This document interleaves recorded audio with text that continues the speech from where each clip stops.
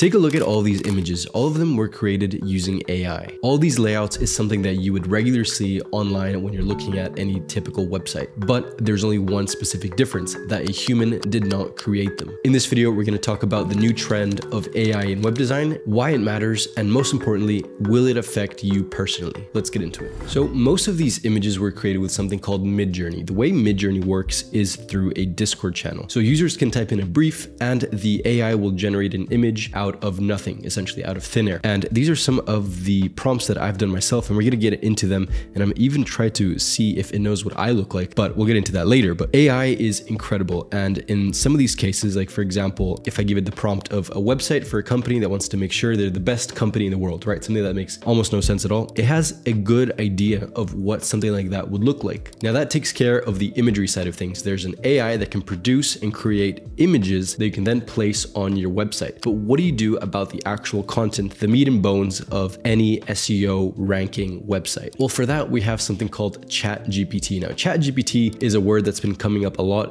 on Webflow, on forums, all over the internet, Twitter especially. And what ChatGPT does is it essentially allows you to talk to an AI. So in this case, I've given it the prompt just as we would with the Discord, with Midjourney. I've given it the prompt outline for a website. And when we create that prompt, it essentially shows us that outline. So in this case, what I wanted was an outline for a homepage, but it saw it as outline for a website. So it says, sure, here's general outline for website, homepage, about us, products, and it explains a little bit about what you need in every single page. Now I narrowed this down to something like outline for a homepage, and then it narrowed it down as well. It said, okay, we want a header, a hero image, introduction, features, benefits, testimonials. And this is stuff that I would tell you guys that you need to add to your website, to your homepage. But this is a ChatGPT. This is AI telling you exactly what you need to have on your website. And the more specific that you get, the more specific results you are going to achieve. But how can we use this to our benefit? Why does any of this even matter? Now, if you guys remember this prompt that I created here, it was for a website for a company that prioritizes luxury cruise ships around the world. So I've been able to gather this image and I want to create something out of this AI content to show you guys exactly how you can use AI for your benefit as a freelance designer in 2023, 24, 25, whatever year we're in right now. This is going to be helpful for you. So we have these 4 images and I've decided to go ahead with the top right one here. So I've just upscaled that image. And from then this image, we can then place it into something like Figma, like Sketch, like Adobe, anything that you want to use in this case. But for now, it's totally fine. So what I want to do here is create something out of this content.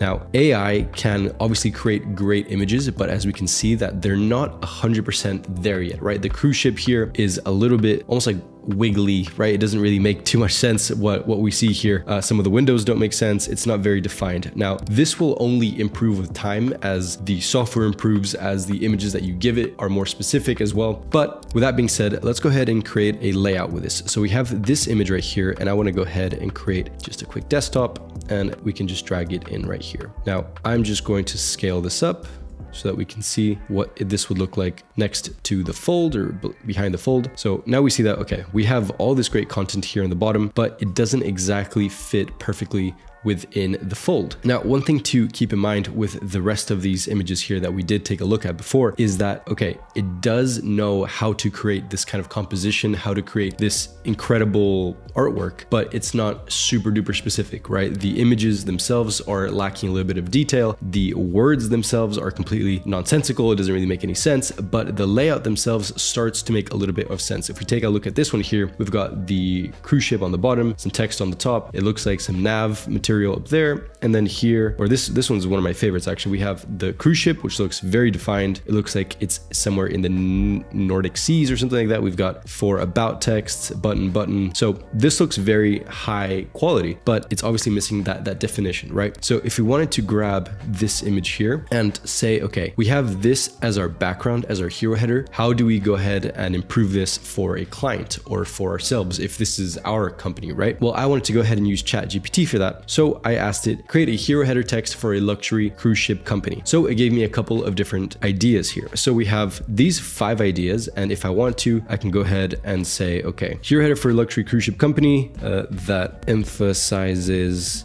destinations, something like that. And as you can see, it'll start to type out exactly what we asked it to. Experience the world's most exotic destinations aboard a luxury cruise ship, or another example here. So for now, we can go ahead and take this here, and let's just use this for now. We can go ahead and plug it into our Figma. And what I'm gonna do here is block out this piece of text here, or I'm not even gonna call it piece of text, but because it doesn't look like anything, but we can go ahead and just like that. And we can paste this in here. So we can start to see that even just by improving the copy itself and putting real copy in here, it starts to look more realistic. And I'm just gonna pick a maybe white, or this darker looks a bit better. So now let's go ahead and add some buttons here, because this almost looks more like a poster than an H1. So we can add maybe some buttons here on the bottom. So I'm gonna go ahead and add some sort of gradient so that we can protect our buttons here. Just gonna reverse these just like that. And that's fine for now. So let me go ahead and say something like explore destinations, using auto layout here, of course, and something like buy tickets now. So maybe buy tickets now can become our H, or our first button here. And I'm just gonna go ahead and use maybe this, and we can do the same here, or maybe some blue from the water, something like that.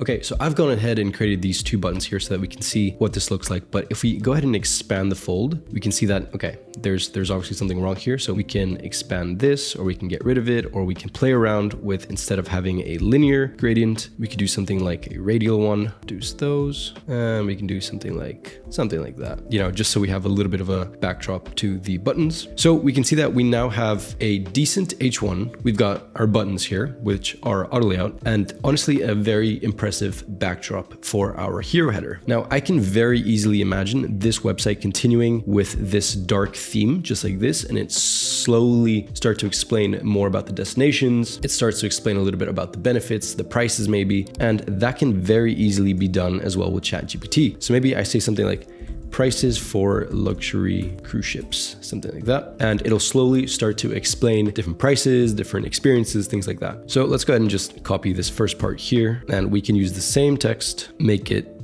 our something like that. Now, in the case of what we have here, we probably wouldn't want prices to be this big paragraph, but for the sake of the example, I feel like it does make a decent amount of sense here. So what we have now is the website that has been fully created by AI. We have the backdrop that is cruise ship. We have the H1 that was created by ChatGPT, the buttons, which were created by me, which I'm also a robot. We have the prices that was also created by ChatGPT. So what we have here is a tool that can really help you create a better process and system for the websites that you are creating. So in what case would you use something like Midjourney or ChatGPT or anything like that? Well, you have to take into account that speed is the name of the game with using these tools. If a client comes to you and he says, okay, I want more examples of luxury cruise ship websites, or I want more examples of supermarket websites, or whatever it happens to be, you can use something like Midjourney, something like OpenAI to develop these inspiration boards. Now, if we use the example of something like luxury cruise ships or something like that, we can see that in Dribbble, we might get some great examples, but it's hard to really pinpoint exactly what we're looking for. Whereas with the luxury cruise ship brief that we can give ChatGPT or OpenAI or Midjourney, we can see that we get a lot more specific examples like these here. And in my opinion, these examples that were given to us are better than the ones that we find in Dribbble. So if we see here the examples that we can see for Dribbble, I mean, they are great, don't get me wrong, but they don't compare to the kind of dramaticness that the Midjourney designs are giving us. So in my opinion, if we take a look at this design that we have here, what you need to take back from this video is that the technology isn't necessarily there yet where it's going to take over your job or it's going to do any of that, but it's in a great place where you can use it for inspiration, for creativity, and you can have a blank canvas and understand exactly what it is that you need to design. One last thing to keep in mind with these AI technologies that are coming out is that the world is always going to be advancing with new technologies, new ways of doing things. And